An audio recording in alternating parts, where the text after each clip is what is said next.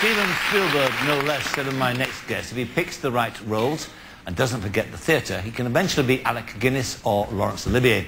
Spielberg should know he set him on the road to international stardom by casting him as a murderous Nazi camp commandant in Schindler's List. Since then, with films like The English Patient and Onegin, he's established a reputation as an actor as much admired by the critics as by the fans. His latest film is a version of Graham Greene's The End of the Affair. Ladies and gentlemen, Ralph Fiennes.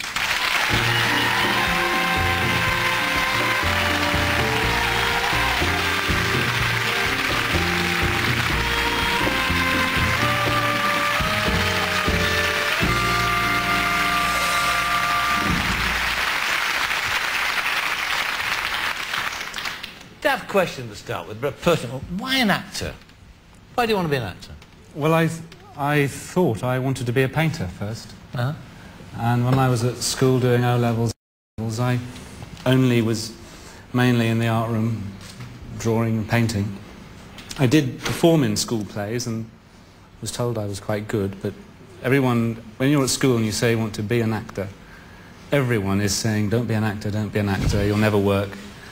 And there were a few actors at school, and they were quite theatrical and a bit actorish. You like kind of, no, I sort of thought, I'm not sure I want to be an actor if I have to be like that. Anyway, I did a foundation art course at Chelsea.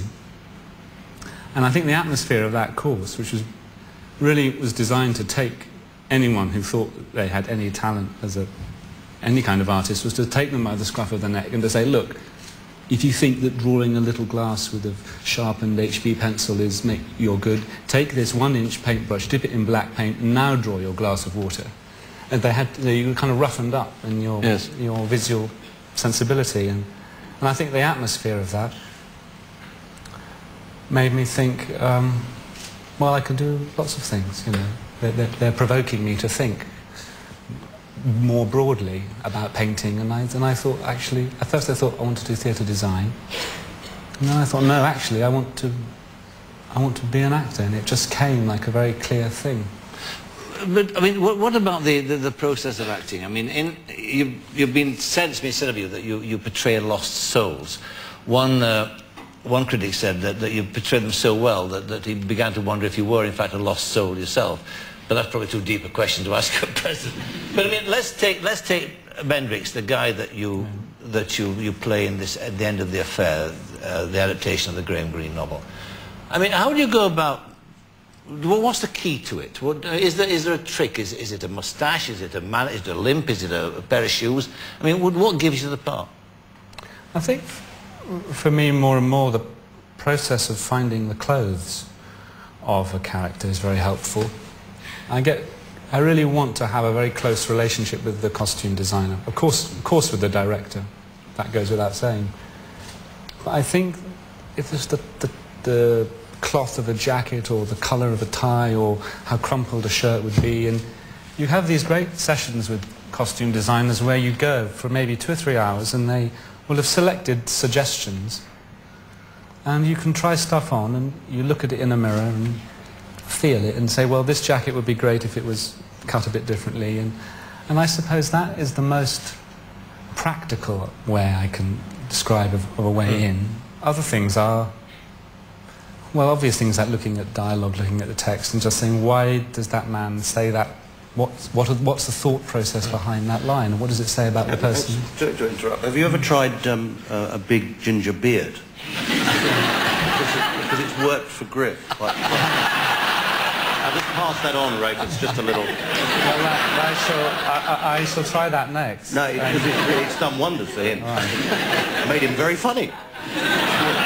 Because in Schindler's List, of course, the uniform was part of that, wasn't it? Is what you're saying? I mean, there was... Yeah, putting on that SS uniform was really quite peculiar, because I tried it on here in London, and I flew out to Krakow in Poland, and I think I was called for the first day of shooting. I don't even think in the end I was used. I remember I stepped out of because this was a city which hasn't been damaged by the Germans, unlike Warsaw, the buildings standing very much as they were. And there are still people there who remember, the buildings remember it. And I stepped out of the caravan in this has to be said, is a very, very handsome uniform. The Germans, the Nazis got in theatre designers to design the cut of these clothes. Did they? Yeah. And it feels, it's odd to say it, but it felt good. It felt powerful. And then I felt embarrassed that I felt good. Yes.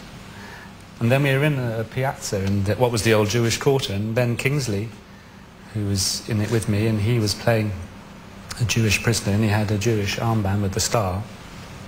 And there was a cafe there, and this very nice lady came out, and she said, "Oh, you're from the film, and welcome, welcome, please come into this old Jewish cafe."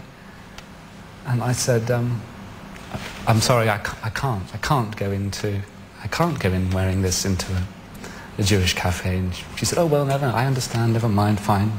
And then the irony is that about 3 weeks later, we were shooting in this square, and the production company had hired the cafe for actors